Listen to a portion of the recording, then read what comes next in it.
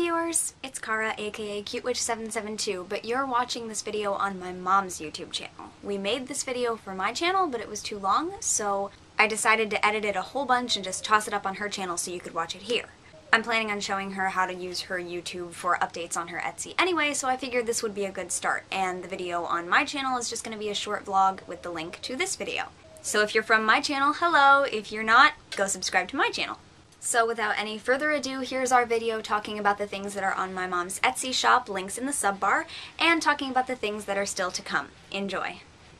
Right now I want to talk to you about her Etsy because I'm finally going to give you the link, and actually if you're following me on Twitter, by the time this video is up you already got the link on Twitter because I wanted my followers to have the link first to give them just a little extra special thing for being my follower on Twitter. So the first thing that we made sure we put on the Etsy, and we actually already sold one, is the chakra bracelet, and I can't find mine right now, but we all wear these in this house except hers keep breaking. I get too much of my own energy put in it and I guess. It breaks for me. But all the ones that she's ever made have never come apart. Mine actually accidentally went through the wash this past year. Washer and dryer. Came out totally fine, it's just clean. Briefly, what is this? It's a chakra bracelet. What does it do? It aligns your chakras, keeps your chakras aligned whenever you wear it. It balances you out, keeps you grounded, for me anyway, this is what it does for me.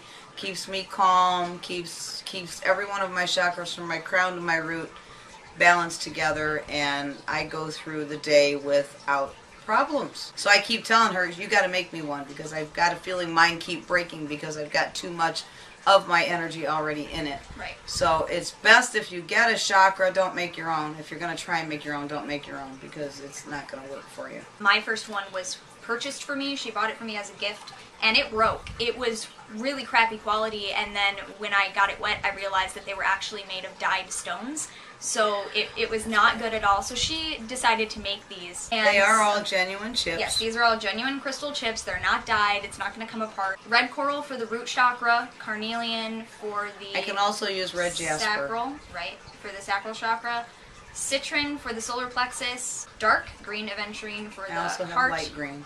This one has sodalite for the throat chakra, but we also have lapis, turquoise, other kinds of blue stones. This is where this one gets weird. This design has amethyst for the third eye chakra and clear quartz for your crown chakra, which is one way of going about it, but some people like to represent the throat and the third eye with blue and indigo, and then the purple amethyst would be for the crown. Purple or white is for the crown, so this one have been making them with the sodalite and the lapis for the blue and the indigo. The lapis would represent the indigo. And then those would not have clear on them, but there is a design that has the red, orange, yellow, green, blue, indigo, violet, and then a clear in between each one just for that extra, because clear quartz boosts the power of the other stones. But I like this design. This was my favorite just because it's more of a rainbow, so I call this the rainbow, and this is the one that's on there right now. The other chakra item that's on there right now is keychain. Has all the same stones on it from root to crown, exactly the way they would be in your body, bottom to top. I got this idea right too, there. mostly for men, you know, because they might not want to put this on their wrist. Though I do know some guys that are wearing my chakra bracelets. Some of them hide them underneath, and some of them just don't care. Or wear them in your pocket. Right, but if there's a man in your life that's really funny about that sort of thing, then the keychain, I can put anything, the sun, the moon, the stars, I can put any kind of emblem on the bottom of it. I should start making some crystal pendants for the end too, maybe. Yeah. I also make chakra earrings, but none of those are up on the site yet because I don't have any made, so I need to make some, then we can list them. So the next thing that I made sure I put on there was the prayer beads, and these are the kind that don't really look like a rosary because they don't have the tail, but this style is for the 4 elements. I pick my beads the way I pick my crystals. It's by what spirit tells me and what feels right when I pick them. So that's the best way I can explain that. This is on beading wire. Yeah, this one's not stretchy. I do make them also on stretchy wires so that if somebody wants to wear it as a choker, it'll actually stretch over your head and then, of course, go back to tightening up around your neck. These are glass beads. and I used kind of a clear with a clearish whitish type of thing for the air element, and then green for the earth, blue for water, orange glass beads for fire. I like that one. That one's kind of cool. And I put a charm for each element on there, and this one I used a frog for the water, and I used the dragon for fire, and I used a dragonfly for the air, and I used a little daisy for the earth. I think that's a sunflower. I'll give it to her. It's a sunflower. I designed them myself, but all of my ideas came from a book on pagan prayer beads. I redesigned them to make them my own pattern. This one that I've been playing with is the 3 realms rosary or prayer beads. It's like the 4 elements, but instead it represents the 3 realms of the world: the earth itself, the waters, and the sky. We have a couple different designs of this. There's a stretchy version of that on the Etsy. Because they're handmade, they're always a little bit different, but these are 2 of the basic styles. This one has the regular, what we think of as a rosary design with the tail and like a charm at the end, but this one is made all of seashells to represent an element. Prayer beads can represent a lot of things. Like my set that she made me represents what she wanted me to remember for my life. I just basically told her what kinds of beads I wanted, and then she picked all her of the favorite number. Right. I asked for 13 big beads all the way around to represent the amount of moons in a year, and 7 beads in between each moon bead, because 7 is my favorite number. Every charm I put on here, in one way or another, for some reason, to me, represented my daughter, right down to the dragon for the fire. So really quickly, just going through some of the other stuff that's not on the Etsy yet and things that are. I didn't want to give you guys the link when it was like just bracelets and keychains, because then you think, oh, that's all there is.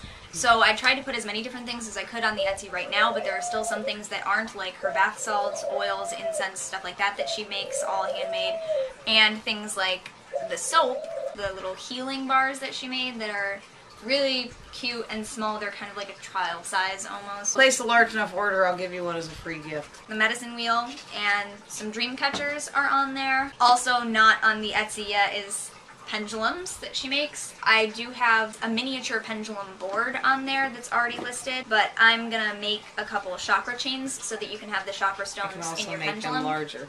This is a big chain.